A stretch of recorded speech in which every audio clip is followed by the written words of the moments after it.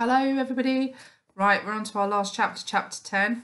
And so lots is happening. Kensuke's decided that he will go. Michael's desperate, obviously, to go home, but he doesn't want to leave his friend. He's tried to convince him to go with him, and Kensuke's decided that he will go. So what do you think might be going to happen in the next chapter? Have we had any clues? So, chapter 10. Here's a big clue. Killer men come. Shortly after this, the rains came and forced us to shelter for days on end inside the cave house. The tracks became torrents, the forest became a swamp. I longed for the howl of the gibbons instead of the roar of the rain on the trees outside. It did not rain in fits and starts as it did at home, but constantly, incessantly. I worried over our beacon that was becoming more saturated now and with every passing day. Would it ever dry out? Would this rain ever stop? But Kensuke was stoical about it all. Stop when it stopped, Mika-san, he told me.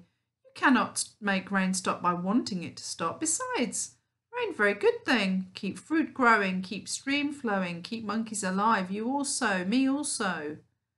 I did make a dash up to the hilltop every morning with binoculars, but I don't know why I bothered. Sometimes it was raining so hard I could hardly see the sea at all. Occasionally we sallied out into the forest to gather enough fruit to keep us going. There were berries growing in abundance now, which Kensuke insisted on gathering. He didn't seem to mind getting soaked to the skin as much as I did. We ate some, but most he turned into vinegar. The rest he bottled in honey and water. For a rainy day, yes, he laughed. He loved experimenting with the new expressions he had picked up. We ate a lot of smoked fish. He always seemed to have enough in reserve. It made me very thirsty, but I never tired of it. I remembered the rainy season more for the painting we did than for anything else. We painted together for hours on end until the octopus ink ran out. These days, Kensuke was painting more from his memory, his house in Nagasaki and several portraits of Kimi and Michiya, standing together always under the cherry tree. The faces, I noticed, he always left very indistinct. He once explained this to me. He was more and more fluent now in his English. I remember who they are, he said. I remember where they are. I can hear them in my head, but I cannot see them. I spent days perfecting my first attempt at an orangutan. It was Tomogachi. She would often crouch soulful and dripping at the cave mouth, almost as if she was posing for me, so I took full advantage. Kensuke was ecstatic in his delight at my painting and lavish in his praise. One day, Mika-san, you will be a fine painter. Like Hokusai, maybe. That was the first shell painting of mine he kept and stored away in his chest. I felt so proud. After that, he insisted on keeping many of my shell paintings. He would often take them out of the chest and study them carefully, showing me where I might improve, but always generously.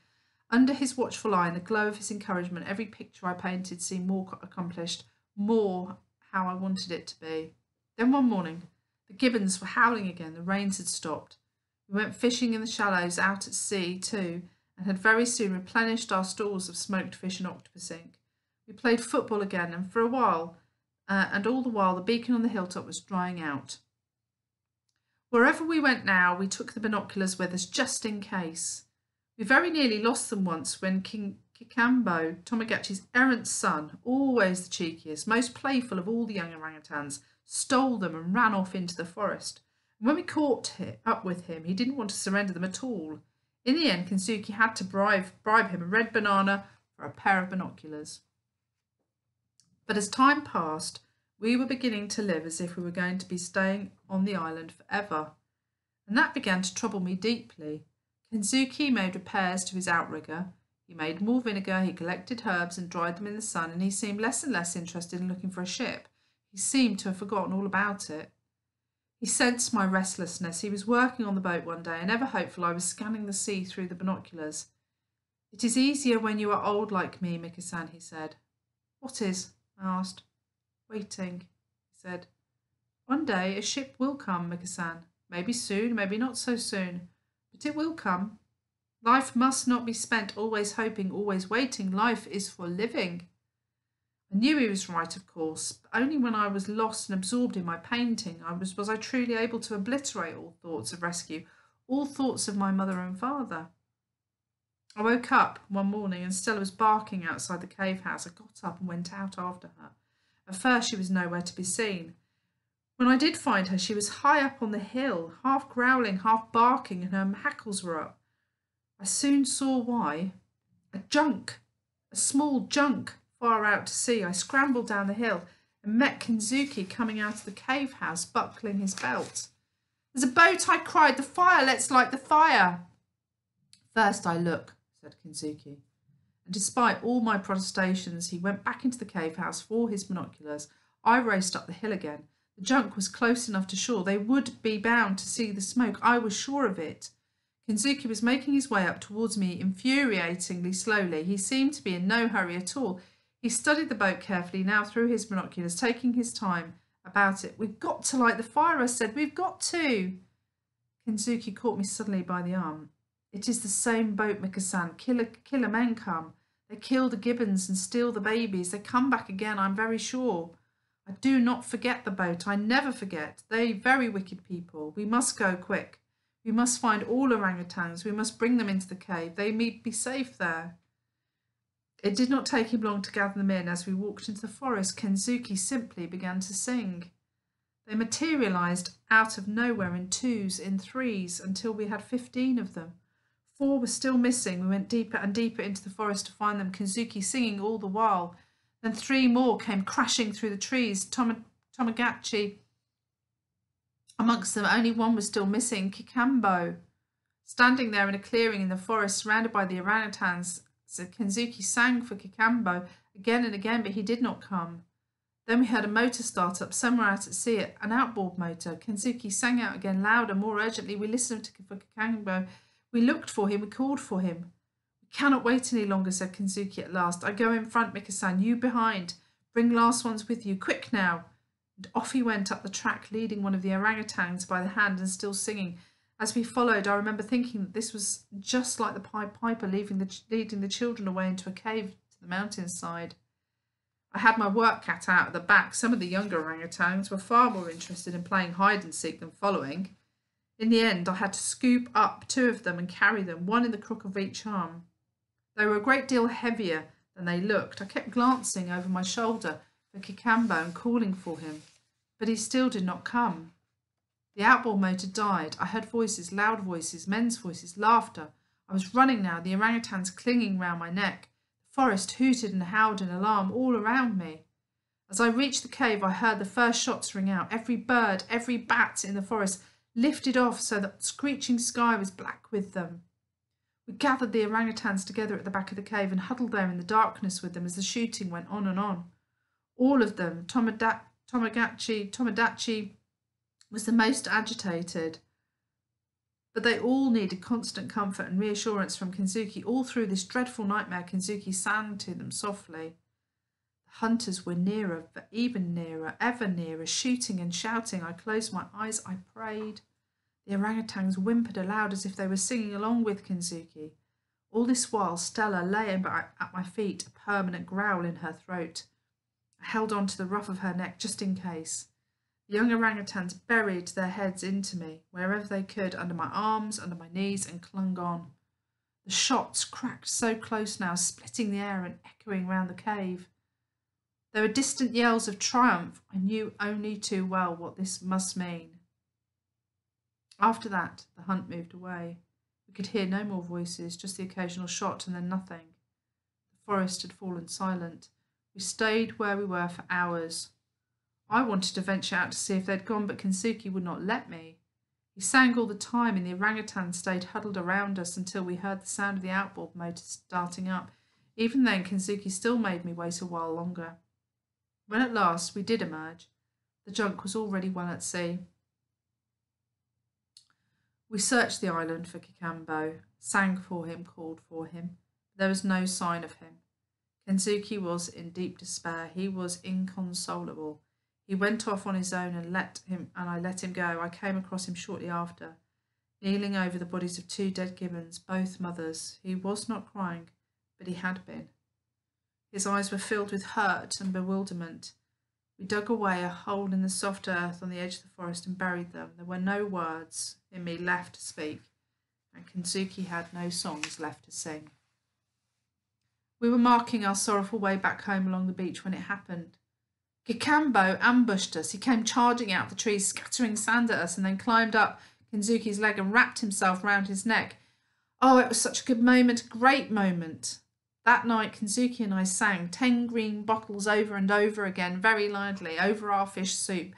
It was, I suppose, a sort of wake-up for the two dead gibbons. A wake for the two dead gibbons, as well as an ode to joy for Kikambo. The forest outside seemed to echo our singing. But in the weeks that followed, I could see that Kensuke was brooding on the terrible events of that day. He set about making a cage of stout bamboo at the back of the cave to house the orangutans more securely in case the killer men ever returned. He kept going over and over it, how he should have done this before, how he would never have forgiven himself if Kikambo had been taken, how he wished the gibbons would come when he sang, so he could save them too. We cut down branches and brush from the forest and stacked them outside the cave mouth so that they would be pulled across to disguise the entrance to the cave house. He became very nervous, very anxious, sending me often to the hilltop with the binoculars to see if the junk had returned. But as time went by, as the immediate threat receded, he became more his own self again. Even so, I felt he was always wary, always slightly on edge. Because he was keeping so many of my paintings now, we found we were running out of good painting shells, so early one morning we set off on an expedition to find some. We scoured the beach, heads down, side by side, just a few feet apart. There was always an element of competition with our shell collecting. We would find the first, the biggest, the most perfect. We had been at it long, and neither of us had yet found a single shell when I became aware that he'd stopped walking. "Mika-san," he breathed, and he was pointing out to sea with his stick. There was something out there, something white, but too defined, too shaped to be a cloud. He had left the binoculars behind. With Stella yapping at me all the way, I raced back along the beach and up the track to the cave house, grabbed the binoculars and made up the top of the hill. A sail, two sails, two white sails. I bounded down the hillside back into the cave and pulled out a lighted stick from the fire. By the time I reached the beacon, Kensuke was already there. He took the binoculars from me and looked for himself. "Can I light it?" I asked. "Can I?" "All right, Mika-san," he said. "All right." I thrust the lighted stick deep into the beacon. In amongst the dry leaves and twigs at its core, it lit almost instantly, and very soon flames were roaring up into the wood, licking out at us as the wind took them. He backed away at the sudden of the heat. I was disappointed there were no flames. I wanted smoke, not flames.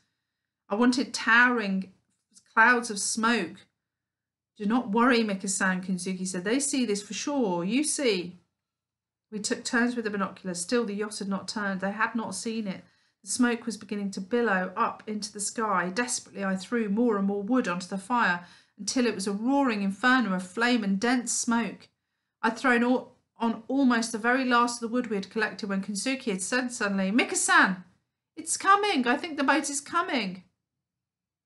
He handed me the binoculars. The yacht was turning. It was definitely turning, but I couldn't make out whether it was towards us or away from us. "I don't know," I said. "I'm not sure." He took the binoculars off me. "I tell you, Mika-san, it come this way. They see us. I'm very sure it come to our island." Moments later, as the wind filled the sails, I knew he was right. We hugged each other there on the hilltop beside the blazing beacon. I leapt up and down like a wild thing, and Stella went mad with me. Every time I looked through the binoculars now, the yacht was coming in closer. "She's a big yacht," I said. "I can't see her flag, dark blue hull like the Peggy Sue." Only then, as I said it out loud, did I begin to hope that it could possibly be her. Gradually, hope turned to belief, and belief to certainty. I saw a blue cap, my mother's cap. It was them, it was them. "Kensuke!" I cried, still looking through the binoculars. "Kensuke! It's the Peggy Sue, it is. They've come for me. They've come back." But Kensuke did not reply, and when I looked round, I discovered he was not there. I found him sitting at the mouth of the cave house with my football in his lap. He looked at me, and I knew already from the look in his eyes what he was going to tell me. He stood up, he put his hands on my shoulders and looked deep into my eyes. "You listen to me very good, Mika-san," he said. I'm too old for that new world you tell me about. It is a very exciting place, but it is not my world. My world was Japan long time ago, and now my world is here. I think about it for a long time. If Kimi is alive, if Michiya is alive, then they think I am dead long time ago. I would be like Ghost coming home. I am not same person. They're not same either. And besides, I have family here, orangutan family. Maybe killer men come again. Who look after them then? No, I stay on my island. This is my place. This Kensuke's kingdom. Emperor must stay in his kingdom. Look after his people. Emperor does not run away. Not honourable thing to do. I could see there was no point in pleading or arguing or protesting. He put his forehead against mine and let me cry. You go now, he went on, but before you go, you promise me 3 things. First, you paint every day of your life. So one day, you be like great artists like Hokusai. Second, you think of me sometimes, often maybe when you're home in England. When you look up at full moon, you think of me and I do the same for you. That way we never forget each other. Last thing you promise, and very important to me, very important, you say nothing of this, nothing of me. You come here alone. You alone here in this place, you understand? I not here. After 10 years, you say what you like. All that left of me then is bones. It not matter any more then. I want no one looking for me. I stay here, I live here in peace. No people. People come, no peace. You understand? You keep promise for me, Mika. You promise. I promise, I said. He smiled. He smiled and gave me my football. You take football. You're very good at football, but you're very much better painter. You go now. And with his arm around my shoulder, he took me outside. You go, he said. I walked away, only a little way, and turned around. He was still standing at the mouth of the cave. You go now, please. And he bowed to me and I bowed back. Sayonara, Mika-san, he said. It has been honour to know you, great honour of my life. I hadn't the voice to reply. Blinded with tears, I ran off down the track. Stella didn't come at once, but by the time I reached the end of the forest, she had caught up with me. She raced out to the beach, barking at the Peggy Sue. But I stayed where I was hidden in the shadow of the trees and cried out all my tears. I watched the Peggy Sue come sailing in. It was indeed my mother and my father on board. They had seen Stella by now and they were calling to her. And she was barking her silly head off. I saw the anchor go down. Goodbye, Kensuke, I whispered, and I took a deep breath and I ran onto the sand, waving and yelling. I splashed out into the shallows to meet them. My mother just cried and hugged me till I thought I'd break. She kept saying over and over, didn't I tell you we'd find you? Didn't I tell you? And the first words my father said to me were, hello, monkey face. For almost a year, my mother and father had searched for me. No one would help them, for no one would believe that I could still be alive. Not a chance in a million, they said. My father, too, he later admitted, had given me up for dead, but never my mother. So far as she was concerned, I was alive. I had to be alive. She simply knew it in her heart. So they sailed from island to island, searching on until they found me. Not a miracle, just faith.